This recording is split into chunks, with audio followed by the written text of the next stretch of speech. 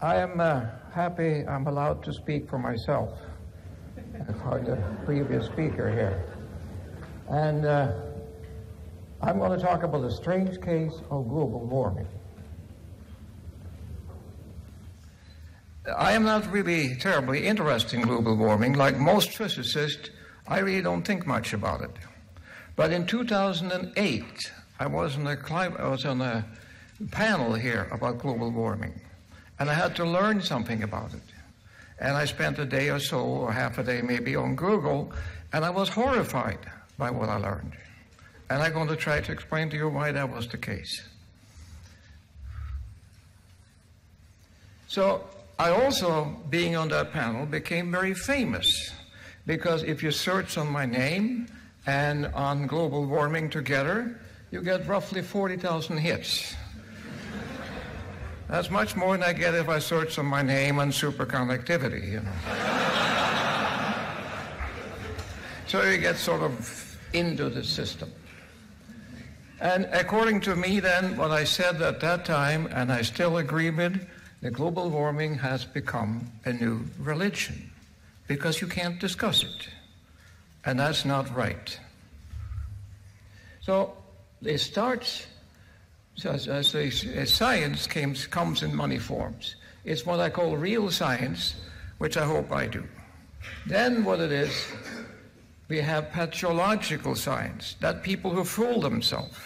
And that happens quite often in science. You do something, you have a theory, you do something, and my God, the experiment shows it. You're very happy and you publish, and you fool yourself. You're going to be very careful when you publish. Then we have what we call fraudulent science, which is fortunately very rare. Some people cheat in science on purpose. And I had advice to you, if you want to cheat in science on purpose, cheat on something which is not important. Then you won't be found out. You won't be very famous either, but that's another case.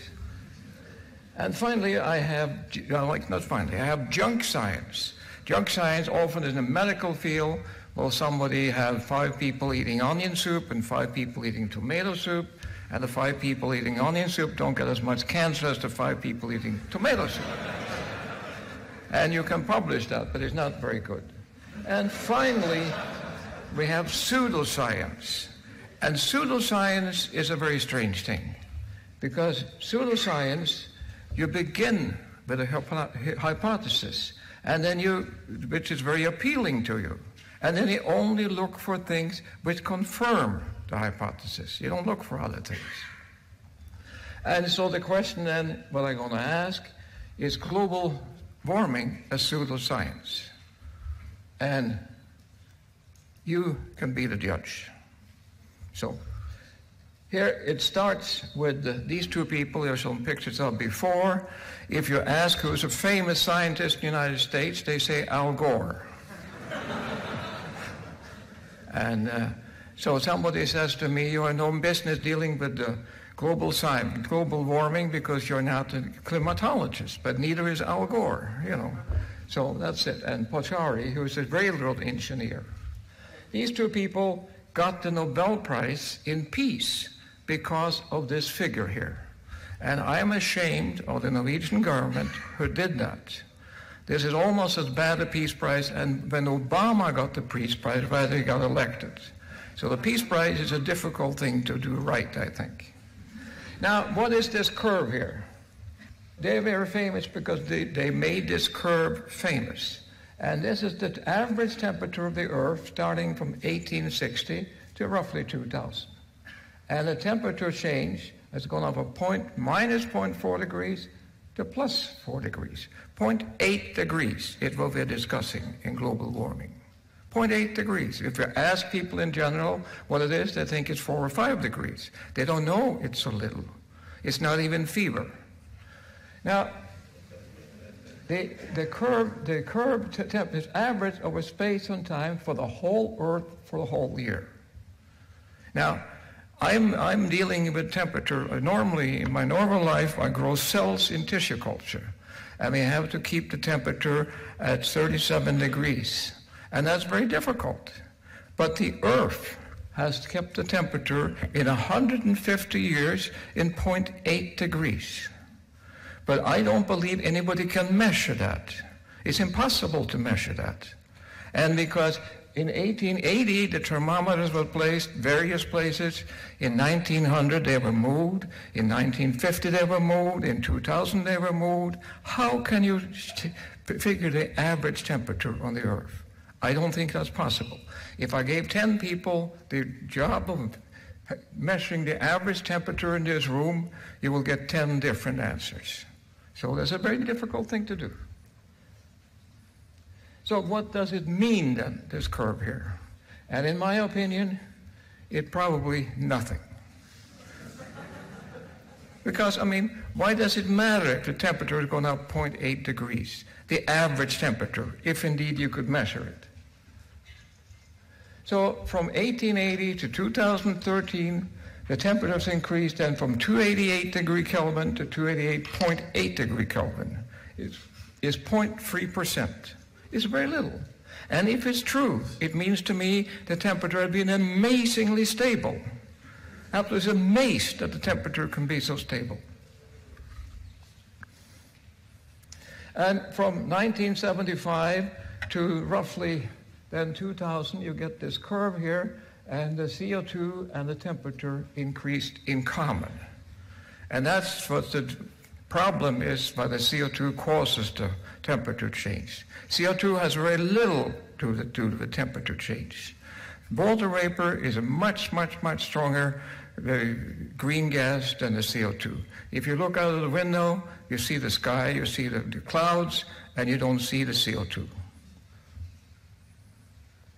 And then you come to the hockey stick graph, which the previous speaker showed in a little different matter. And I have to say that I have to rely on H.C. Andersen and the Emperor's New Clothes. But the little boy was innocent. He didn't see that the emperor had clothes on, and I, in the little boy here, I don't see that the CO2 is the cause of all this problem. For example, then I showed you before, the temperature going up from 288 to 288.8 degrees, 0.3%. In this 150 years, the Earth population had gone up from 1.5 billion to 7 billion. Nobody talks about that. And maybe, for example, that all the paved roads and cut down forests has to be the cause of the global warming, not the CO2. But nobody talks about that. And actually, some person do. This is Stephen Shu, which is a Nobel Prize winner from 1977, and he suggested to paint all roof white because that might help. So at least I know him very well. He's a smart guy, but he's been bought by the global warming people, and he's now helping Obama trying to make green energy in the United States. So how come, we heard about the Copenhagen meeting, how come that can be? Well, it can be because of societies like the American Physical Society. As you heard, I resigned from the American Physical Society because this statement, the energy is incontrovertible. American Physical Society discussed the mass of the proton. The mass of the proton is not incontrovertible, according to the American Physical Society. But the global warming is. See, that's a religion. That's a religious statement. Like the Catholic Church says the earth is not round, and the Physical Society says that the global warming occurs. I mean, that's a terrible thing. So I resigned from the Physical Society. I hope I can get one or two of you to resign as well.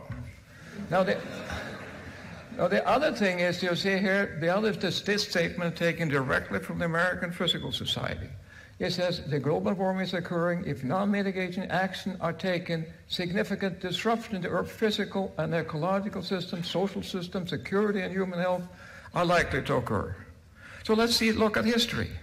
In the last 150 years, the Earth has got warmer according to these people, but the human health has got better. The solar system is better. Everything is better. The Earth was much better than it was 150 years ago.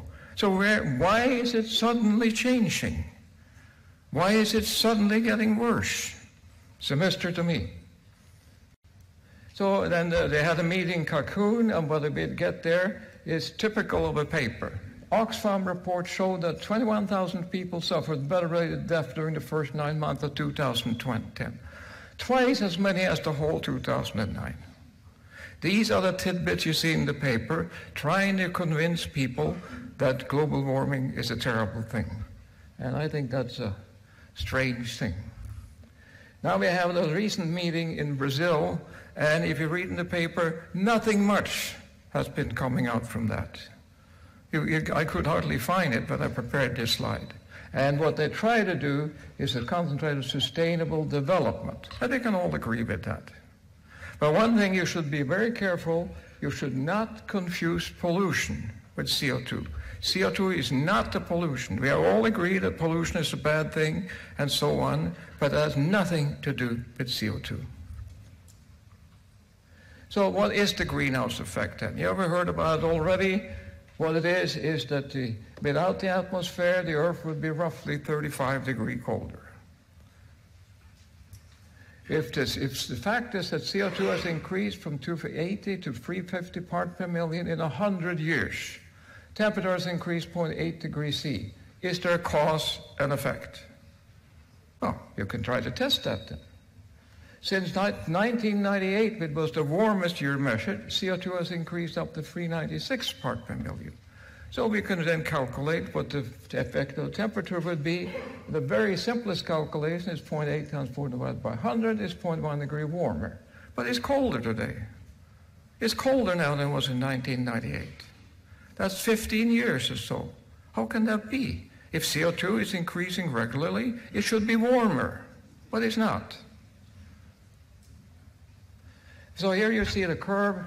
This is the CO2 increasing. This is the temperatures in 1998.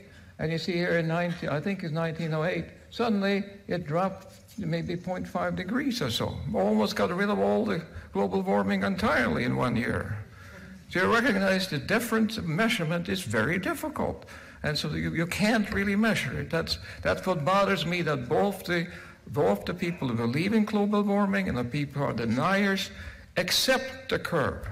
That curve should never be accepted. So here is where the temperature is measured. This is according to NASA Goddard Institute for Space Research. So here, United States, all these dots are places where temperature is measured. Between 30 and 60 degrees, the United States is almost completely green. But look, below 60 degrees, 60 degrees south, there are 8 thermometers. That includes the South Pole. There are only 8 thermometers there. How can they talk about average temperature of the Earth? I don't understand it. And furthermore, if I ask this rhetorical question, what is the optimal temperature for the Earth? It's clearly not the temperature we have. That would be a miracle. But nobody knows what the optimal temperature is for the Earth. It may be 2 degrees warmer, maybe 2 degrees colder, I just don't know. But it clearly is not the temperature we have today. So nature, of course, has gotten into the fact, and they have a journal now called Climate Change. My friend said, don't make fun of nature, then they won't publish your papers. I said that nature doesn't publish my papers anyway, so it doesn't matter. So nature then, this issue, I found out there were several issues, but this issue was free, so I looked up, and they grow corn in Africa. And they found out, it's a big article in this paper, that they lose 1% for every day at over 30 degrees C. That's a very difficult thing to find out. Maybe true, maybe not. But if you think about the corn farmers in Iowa, that they're probably maybe 100 times as efficient as the people in Africa because of the climate and all the things we have in the United States. And they grow corn. Unfortunately, what we do with that corn, we turn most of it into ethanol. And in New York State, they mix 10% ethanol into the gasoline. And so it's affected me directly. Every time I buy gasoline, I have to buy 10% ethanol mixed in the gasoline. Much less inefficient and very costly for the country. Should never have done that. And they don't mention at all in here how important CO2 is for plant life. And so if you have more CO2, the plant grows better all over the earth. If you have a greenhouse and put carbon dioxide in it, the plant grows faster. Plants, CO2 of course is food for plants. And believe it or not, the great trees in Bad Sachen are starving. They don't look like that, but they really are, because when photosynthesis was developed, the carbon dioxide was much higher in the air than it is today. So the plant have a system which is geared for a much higher concentration of carbon dioxide. So here is other thing. So you see all these kind of things. I pick and choose when I give this talk, like my previous speakers picked and chose too. So I pick and chose, and I really like this one. This is the body shrinks because of global warming. And all these kind of things, like I've seen that the strawberries have gotten smaller these days, for example. The red-billed gulls, California squirrel lynx, wood rats, large number of things get smaller because of global warming, because of the 0.8 degrees average. Now, unfortunately, this does not apply to people.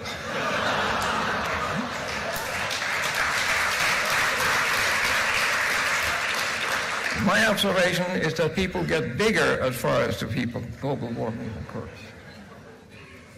So here we come then to see, remember, everything is caused by global warming. And then it doesn't get any warmer. So we can't really talk about that. We have to talk about something else. Let's talk about climate change. Okay. So if I look up then, it takes 30 years to define the climate, according to the people who should know. So when did the climate change? Yesterday? 5 days ago? 5 years ago? I don't know. But that's what people talk about climate change. And you may have noticed that when you talk about climate change, it's always to the worse. Nobody says, oh, I'm so glad the climate is changing and getting better. But nobody says that. When you say climate change, you mean it's getting worse.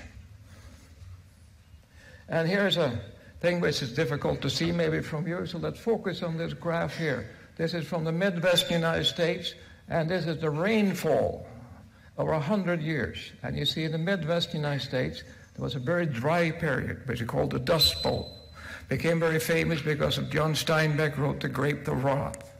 But you see, this happened long before now, and here's another 100 years from a place in Africa, huge amount of rain. See, these climate things that happen, as always have happened. Even if you're religious, you know about the Noah's flood in the Bible. You know that's really a giant flood. I mean, so the climate has always changed. And then we come to people who touch specific. And what I really like is this thing here. It says melting Greenland. They don't say the ice melt on Greenland. It sounds much worse if you say Greenland is really melting. You know. And they show these pictures of flood. So they look at this just to pick something. And actually, if all the glaciers in the world melt, the ocean will rise 1 meter. If all the ice on Greenland melt, the ocean will rise 7 meters. If all the ice on the South Pole melts, the ocean will rise 93 meters. But the fact is that there's more ice in the South Pole now than there ever has been, because it's colder. You know that the previous speaker talked about the northern hemisphere, which is getting a little warmer, but the southern hemisphere is getting colder. So that's the way life is. Now, here is a paper I know about this guy is Ola Johansen. He's a Norwegian. They have measured the ice inland on Greenland, scientifically, by using satellites. And since there's a Norwegian guy, I'm from Norway, it has to be true, you know. And they have found out the last 11 years or so, the ice on the Greenland has risen 5 centimeters a year on the inland of Greenland. Well, you are seeing pictures from the coast, but the inland is increasing. So there's more ice on Greenland now than there was like 15 years ago. And so it's a wonderful fact. If you don't believe that, you can look at Google, and here I picked up, there's several harbors in Greenland. This is the 5 coldest years I measured, the 5 warmest years. Upnavik, these are the coldest years, and these are the warmest years. The warmest years were basically in the 30s. But we didn't worry about Greenland melting at that time. And that's true for all the temperatures in Greenland. And the coldest years include 92 and 93, 92. And so the coldest year happened more recent than the warmest years. But so we don't have to worry about Greenland. So since it's difficult then for the people to talk about climate change, the previous speaker talked about extreme weather. Now that's something, But every time you have extreme weather, you have a 100-year flood. That means it happened 100 years ago as well. See, the weather is no more extreme now, and it never been. When we had a big catastrophe in the United States, when New Orleans was almost wiped out of the map, we had 8 hurricanes that year. Huge. The papers say this is the future. This is global warming. This is what we have to expect. The next year, there was no hurricane in the United States.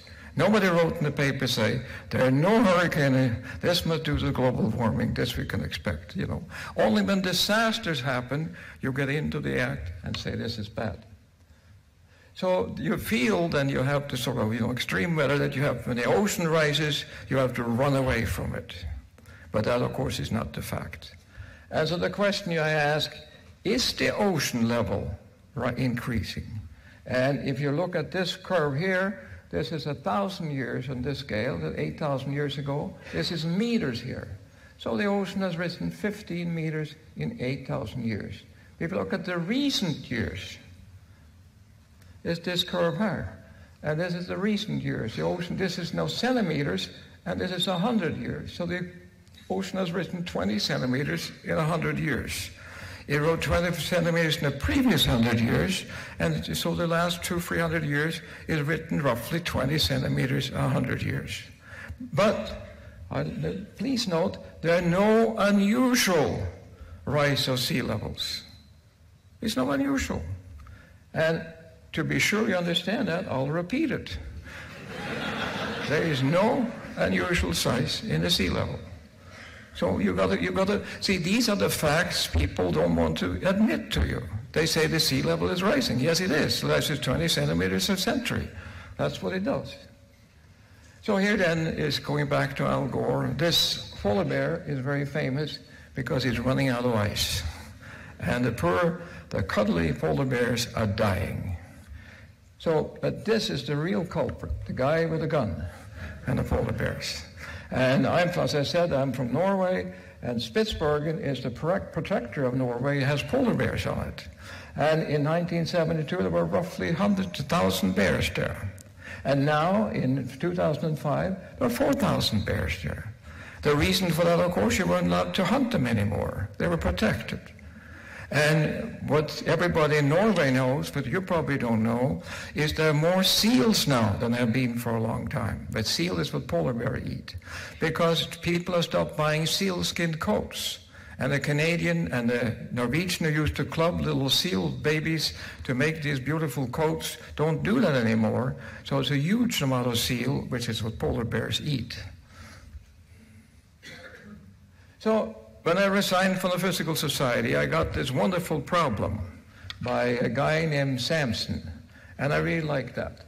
You consider a large room 20 feet square, 10 feet high. Actually, let's take this room. This is a very large room. And the question he asked is, if I seal this room off, how many matches do I have to light every day to keep up with the increase in the carbon dioxide in the air due to all the cars spewing out gasoline and stuff? There are roughly maybe 800 million cars in the world. So how many matches do I have to light in this room to keep up with the carbon dioxide increase in the atmosphere? Every day. And this is a good problem for physicists. I was surprised when I saw the problem. But the facts are that for this room here, if you light, say, one match, you're probably equivalent to 3 years of car spewing carbon dioxide into the air. So one match in this room is equivalent to all the carbon dioxide the cars in the world put up in the room. If you take this room here, it happened to be 20 years. but this room is much bigger. That's an amazing thing. See, the atmosphere is much, much bigger than you think it is. And it's a relatively easy calculation, and I hope you try to do that tonight, and you will learn, something about that anyway. So, but you are sitting here listening to me, and you are polluting this room with carbon dioxide as well. So much are you doing that? Well, if you need roughly 2,000 calories a day. So let's take sugar as the food. And if you do that, you have to eat 3 moles of sugar a day, which is 2,000 calories. And the sugar will weigh 450 grams. But the carbon dioxide you breathe out weigh 800 grams, more than the sugar, of course, because you get the oxygen from the air. So every day you breathe out roughly 800 grams of carbon dioxide, which is equivalent to 400 kilos a year, speaking of 40 tons in a lifetime. That's what you breathe out. But of course, it's only roughly 4% of the total emission, because you drive cars and you heat your house and you drive in airplanes and stuff. So it's only 4%. So it doesn't help to save the world if you go on a diet. You don't have to do that. Doesn't do much. So the Chinese policy from this is what Chinese did, which I admire very much, because they did something about something. What they did, they had 1 child per family. And the result is that 375 million Chinese had not been born. Think that that's more than the population of the United States. If you are still worried about global warming, why don't you try to get the government to limit the child to 1 child per woman? Then you have really done something. The reason people don't do that, of course, is unpopular. The Chinese did it, and it was a very brave and a correct decision, I think. The other thing is that the green want this solution. When I see windmills in California, I shudder because I see my tax money go out the window. And of course, this is the right decision, atomic or nuclear plants. And I know about the earthquake and the tsunami in Japan. Never did, which causes Germany to ban nuclear power. That was a wrong decision of Germany, and I know they will reverse it. I can make any kind of bets on that. And I know here now, in the tsunami in Japan, actually it was a dumb thing from the Japanese to begin with to build a nuclear power in an prone earthquake area. But it was one of the biggest earthquakes ever had been seen on this earth, and what happened is that 100,000 people, roughly speaking, died in the catastrophe, and as far as I know, not a single person died from radiation. But we're so worried about radiation. That's wrong. Nuclear power is the most safe power if you per kilowatt hour produced. So here and then there are many ways to spend money. And I feel, do you feel good using solar cells? I mean, do you feel good using solar cells? Wasting your money, the manufacturing capability of the country, and everything else using solar cells. So here then is a real problem from New York City in 1900. You may think I'm joking, but someone has written a book about this. The real problem in New York City was, how can we get enough horses? It's not a joke. It was a real problem. And there was dead horses laying in the streets of New York at that time. And the other problem, of course, how can I get rid of the horse manure? And so now we laugh at that problem. But I say 50 years from now, people look at us and say, how could these people be so stupid not using nuclear power? How could they possibly be? So it's a question I asked then, are we afraid of change? And this is an American character who is not afraid. We worry. And here is a picture of the earth in some millions of years. The earth is changing. Things are changing, for heaven's sake. We can't keep still the same. This is the American foreign policy. They try to keep things the same because we have it well in America. So their policy is to keep things unchanged. But even the foreign policy of the United States can't manage to do that. And we certainly can't manage to keep the earth just indifferent. So I think we have to learn to live with change. That's one thing. And here's a picture of myself, my wife and me. We got married roughly 60 years ago. This is how we looked. This is how we look today. You see? We've changed. And notice, unfortunately, we have changed. And notice also that the new picture is a color picture. There was no color when I got married. So, as far as I'm concerned, we have left the world in a better shape than we arrived, and this will continue. And so here is some Antarctic ice core, which I have been showed. We see roughly every 100,000 years we get an ice age. Does it happen now? You see that it happened, an ice age? People lived. This is 800,000 or 400,000 years ago. People lived on the earth through these changes. But they come and they look like we are ready for another ice age. And then people say, "Oh, please burn some coal, keep warming up the earth." And the other interesting thing about this is that the blue line is the temperature, and the temperature increases before the carbon dioxide. And a lot of peddling and writing and things to try to get that changed around. But the facts are that these are the experiments. So finally, then we get to the end. And this is from The Economist. Don't despair, grounds for hope on global warming. And if I asked a rhetorical question, is climate science a pseudoscience? And if I'm going to answer the question, the answer is absolutely. So thank you very much.